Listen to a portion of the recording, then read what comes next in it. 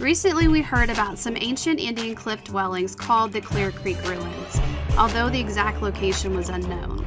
The locals like to keep it on the down low, so it's not commercialized. Larry was able to find the location with our drone. A few days later, we decided that we would go hike and explore the caves. The hike from the parking lot to the caves is approximately a half a mile with a vertical climb of about 400 feet in elevation. I would rate the difficulty as moderate because there were several small loose rocks that made it a little unsteady on your feet at times, and a steep incline at the cliff. Clear Creek Ruins holds the remains of a large Indian settlement, which was built in the 1100s and was occupied by 3 different tribes through the 1800s.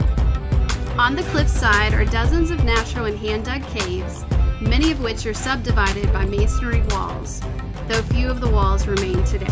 It is rumored to have about 50 different rooms.